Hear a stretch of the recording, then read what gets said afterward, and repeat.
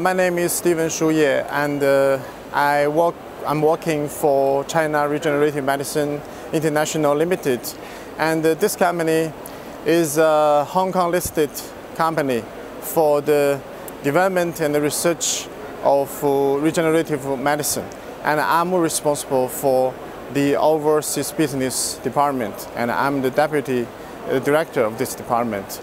And our company is a listed company, so we have huge capital support from backside, and we every year put a lot of money into the research and development of new technology, especially in regenerative medicine.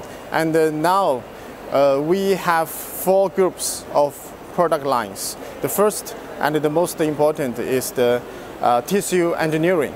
One of them is called Aconia, which was reported by BBC, and we have already helped more than 100 blind patients in China. And now we are exploring the international market. In the morning of the first day, we have received 8 different countries' distributorships, and they showed great interest to Aconia. So I think it's promising, and it's a good chance. The most impressive impression is the organization. It's very well organized, and I can see real locally but internationally organized medical trade fair. This is the first impression. I can see most of the guests from the Asia Pacific areas. So I think this is the